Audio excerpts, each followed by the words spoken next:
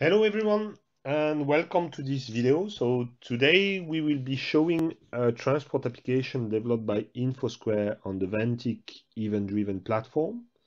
So we'll be putting ourselves in the shoes of a transport company. And as a transport company, we have several trucks and they need to deliver goods in the forms of pallets to our final customers. So our aim is to have a real-time view on the operations in order to be able to react in real time. The main goals of the applications are the following. So we need to know where each truck is located in real time at any time, right? We need to know whether these trucks are on time on their delivery schedule or not. We need to know where the goods, so our pallets, are located, whether they are in warehouses or whether they are already in transit, so in our trucks, or whether they have been already delivered to our customer. So in summary, the company needs to have a real-time view on operations in order to ensure that it performs well, and it needs this view also to be able to react and adapt in real time. And we will see that the VANTIQ platforms enable us to deliver this real-time view to the customer. But most importantly, we will see that it enables the collaboration between all the actors of the chain in real time. As an example, we will see how our drivers will interact with the system as soon as they are loading or delivering a given pallet to the customer. We will also see how we will be able to inform in real time our final customer in case we have a delay in the delivery, okay? And also estimate and communicate that delay in real time to our customer. So the most important page in the application is this overview page where we are displaying information about trucks, pallets, warehouses, and waypoints. So I will filter out for the moment most of those so that we can really focus on each. So the first information that we are gathering is the location of each truck. So each truck is equipped with a GPS sensor, and this GPS sensor sends constantly in real time the location of each single truck.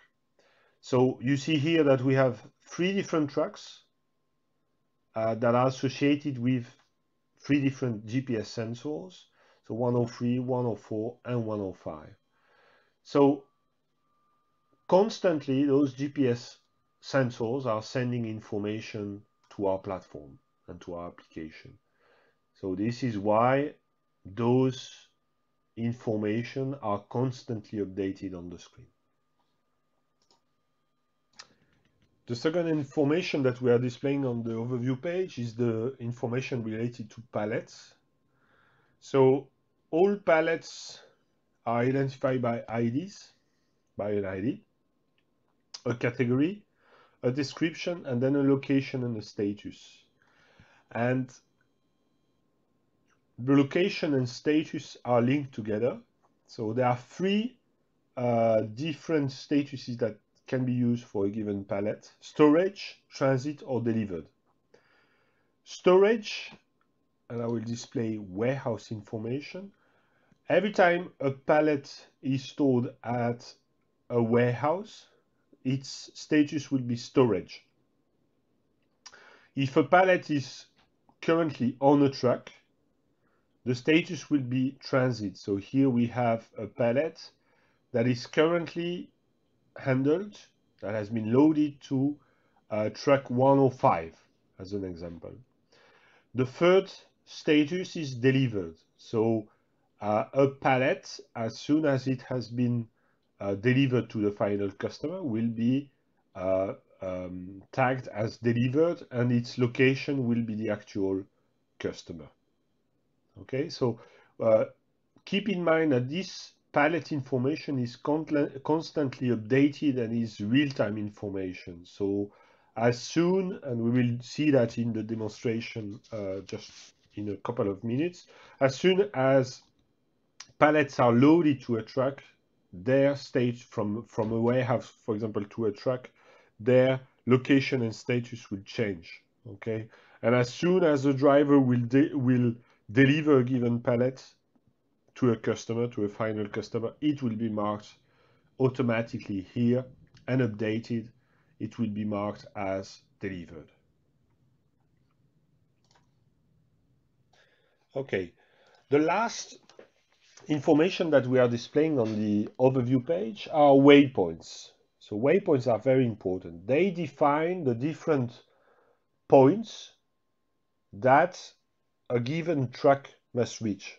So routes are assigned to trucks, and those routes are made of waypoints. Okay, in practical, those are sequential waypoints. Okay, so if I take, for example, my truck 105 here, and it has just left actually its starting point, which is also a waypoint. You see that it is defined, I mean, its route is defined of 1, 2, 3, 4, 5, 6, 7 waypoints. So the route that it's currently assigned with is composed of 7 different waypoints, okay? And each waypoint can be a warehouse, it can be a final customer, it can be anything, okay? So it is just a location defined by the latitude and longitude that we are expecting the truck to reach at some point, okay? And each waypoint is defined by, yes, we already told that, a latitude, a longitude, and also a flag that says whether the truck has already reached the location. Okay, so every time a given waypoint is reached by my truck, it will be tagged as true, completed true. Okay, now we have two additional informations that are real-time information, right? Which are the PTA, the planned time of arrival, and the ETA, the estimated time of arrival.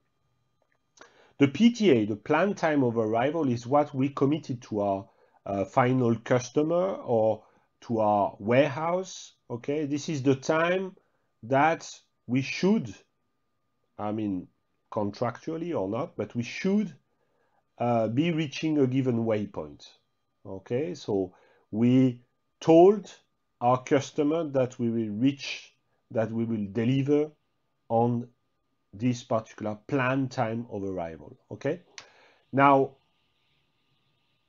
the estimated time of arrival is constantly updated. So this PTA will not change, sorry, but the ETA will constantly change depending on the traffic jams, depending on the conditions, the driving conditions. It will be updated constantly. Here, it is, I mean, the unit is seconds, right? But it may be displayed as also a time of arrival and not seconds, right? Anyways, this estimated time of arrival, which is constantly updated, is updated according to the Google API, right? So we are able, with the VANTIQ platform, we're able to integrate with the Google API or any other traffic information or conditions, etc., to estimate constantly and dynamically the arrival time and compare that, of course, that's the aim, to the planned time of arrival, of course. So in case we find that we will be late, or maybe in case we find that we will be too early also at some location, we may also act or react based on that information. So we've seen how this overview page is displaying live information about our trucks, about our pallets, and the waypoints, right? I will now switch to the dashboard page, and on this dashboard page what you will see is that we track constantly dynamically the ETA and PTAs and the status, the difference between the ETA and PTA of all tracks. So we know using this dashboard our customer has a view on whether a given truck is actually late or early. Okay, so you see here that, for example, track 103 is quite late, but still estimated to be early on his last waypoint. Okay, so using this dashboard, the customer has an integrated view on the delivery time and the estimated time of arrival and planned time of arrival, sorry, as we explained it earlier. Now let's go back to our full view and let's go for some practical view of how my driver will declare the loading of a given pallet. So we will focus on track 104 that is currently in Nantes. And the driver of 104, the truck, sorry, 104, is located in my warehouse W002. Okay, and the driver has to load the pallet that ends this first pallet, right? That ends with 105, right? And that is currently stored in this warehouse 002. In order to load, to declare the loading of this pallet into his truck, the driver will use his smartphone. Okay, so he will start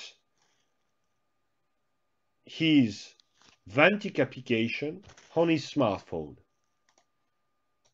So I'm the driver of track 104, and in order to confirm that I've loaded the pallet that ends with 105, I will have to just open the VANTIQ application, go to the second tab, that is a collaboration one, select the pallet load confirmation. I will be asked to select my truck, and then I will be asked to scan, using my smartphone, scan the barcode that is on the pallet itself. Then send the information, I get the confirmation that the information was sent, my transaction is done. As simple as that. Now back to our overview. What we see is that the truck now has loaded the pallet that it needed to load, and it is now going to its further location, to its next waypoints. Okay. The important thing to notice is that here our pallet, the 105, has automatically been tagged as in transit and loaded on track 104. Okay, so our truck is on its way to its next waypoint. We see that on the map, right? And this next waypoint is a final customer, and the driver will have to deliver the very same pallet that was loaded just at the warehouse 002. Okay, now we see that the truck has reached the customer location, and now my truck will use the very same application, the smartphone application, to declare the delivery of the pallet. Okay, so very same process here. I open my VANTIQ application on my smartphone. I select the second time, and I will have a pallet delivery confirmation available there. Okay, and very same easy process. I will just have to scan. Here it is. Scan the barcode on the pallet itself, send the information, and automatically the status is sent to the platform. And if we go back to our overview page, we can see that, yes, The pallet 105 has been delivered to my customer NAT05, and it has a correct status of delivered. And of course, the truck can now continue its route and deliver other pallets, because I mean, we can check that, yeah, it had loaded other pallets before, so it is now going to its next waypoint. That is quite far from where it is now. Anyways, just some comment about how this NAT05 customer was input there. There is an automated process that locates the truck, and when a pallet is delivered to a given location, automatically the system identifies where that location is, and if it's a final customer, it will automatically tag it with the name of the customer that corresponds to the waypoint. And we are now back to our dashboard, and I'm selecting the truck 103. What I would like you to see is also an example of a notification that is sent to the final customer when the truck is late. So our truck here, 103, is really late, okay? And we will see just right now what is the type of notification that the final customer can receive. So here the system has calculated that the truck will be late for a given final customer. This customer gets a notification directly on his smartphone.